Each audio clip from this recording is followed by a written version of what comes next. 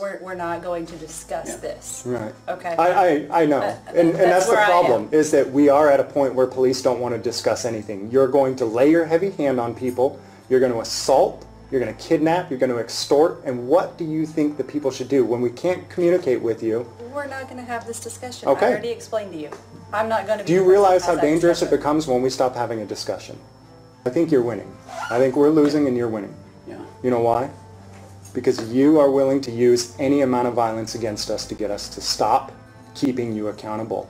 And we, on the other hand, at least me personally, I'm not willing to return the violence against you. But you know what? I think there's a lot of people who see what you're doing who may be different than me. But you know what? I think there's a lot of people who see what you're doing who may be different than me.